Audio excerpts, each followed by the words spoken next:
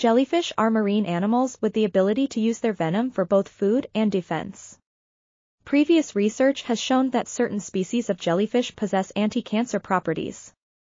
In our study, we examined the anti-cancer potential of two jellyfish species, Cassiopea andromeda and Catostylus mosaicus, in an in vitro setting against the human lung adenocarcinoma, A549 cell line.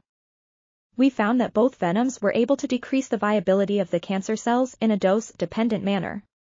Additionally, these venoms increased the expression of pro-apoptotic proteins and decreased the expression of anti-apoptotic proteins, leading to the induction of apoptosis in the cancer cells. Furthermore, we identified several compounds from the venoms with biological activity, such as anti-inflammation, antioxidant, and anti-cancer properties.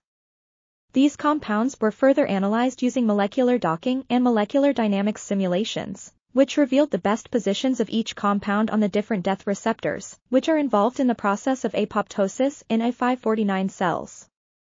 Overall, this article was authored by Afshin, Zare, Alireza, Afshar, Arezoo, Khoradmehr, and others.